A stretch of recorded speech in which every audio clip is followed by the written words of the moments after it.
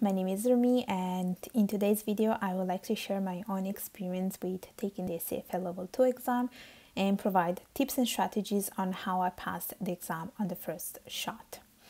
So I took the CFA Level 2 exam approximately 2 years ago, and basically I was initially supposed to write it in 2020, but then the pandemic happened and it got postponed twice. And even though no one was happy with the pandemic and so forth, I was almost glad that it got postponed twice because it just gave me extra time to prepare. And I'm going to tell you how I prepared for the CFA Level 2 exam.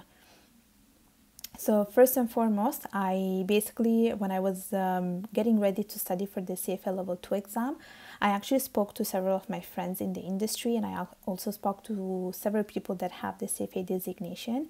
And one of their tips was that as soon as you get the results for the CFA Level 2, for the CFA Level 1 exam, make sure to actually sit down right away to start studying the materials for Level 2.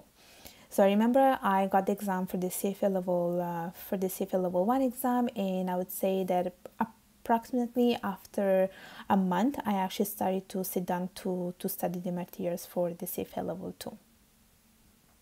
I remember struggling a lot because I wasn't quite sure where to start from. And I watched a couple of videos online. I also looked up on different forums, and I think their suggested order, I followed their suggested order. And basically there were videos from IFT and I think Fintree where they were giving you some recommended, they were providing some recommended order to tackle each topic.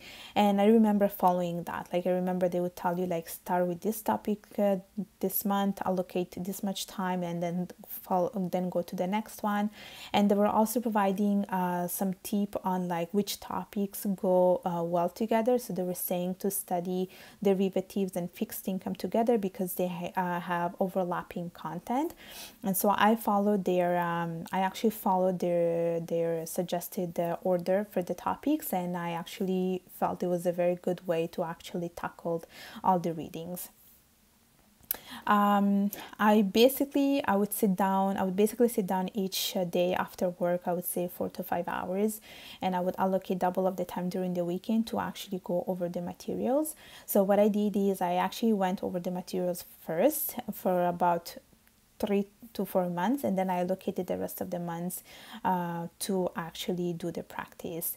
And I remember that when I practiced the problems, when I practiced from different like sources, I was actually having a lot of difficulty answering the questions. And I think because the CFA Level 2 has really a lot of materials, but I think unlike CFA Level 1 where you can get away with like skipping a topic or you can just memorize a formula, with the CFA Level 2 you cannot do that. You really have to make sure that you're understanding inside out all the topics, and this is where I think the challenge with the CFA Level 2 comes.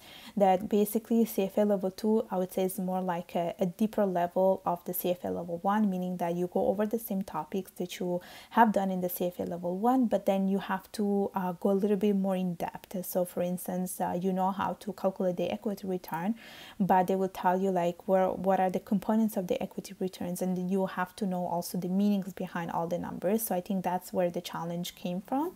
And so I actually sat down to make sure that I understood the concept to the point that you want to make sure that you know the concept so well that you're able to explain this to like a 5-year-old kid.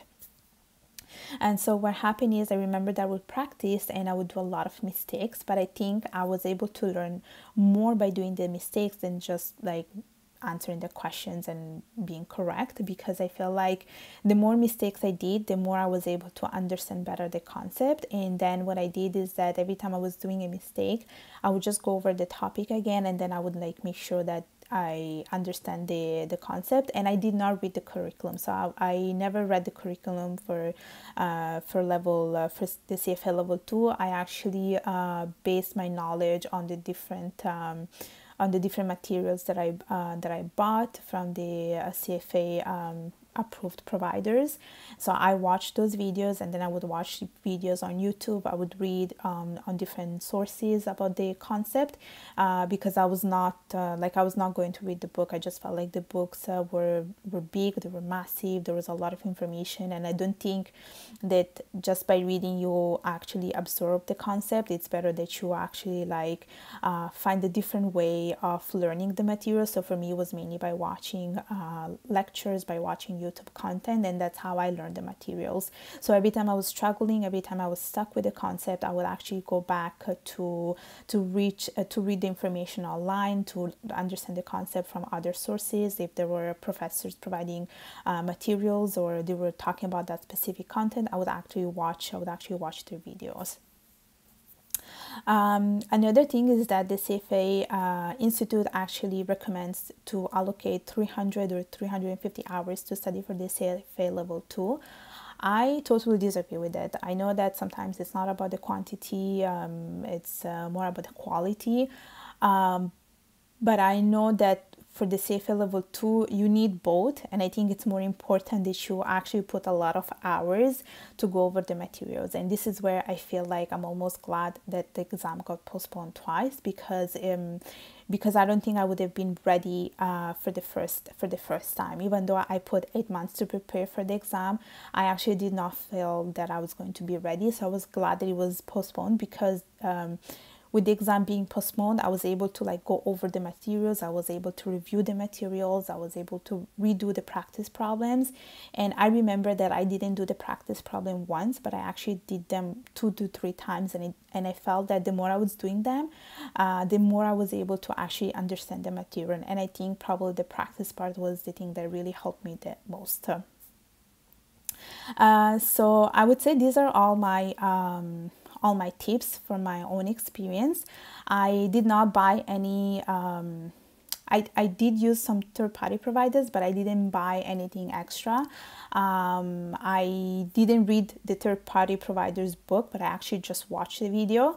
And so that's how I studied. And I would say that the key to actually pass the CFA level 2 exam is to practice and to make sure that you understand each question, that you understand each topic properly. And so with that said, this concludes the end of the video. Please leave me a comment, like and share, and I will see you all next time. Bye bye.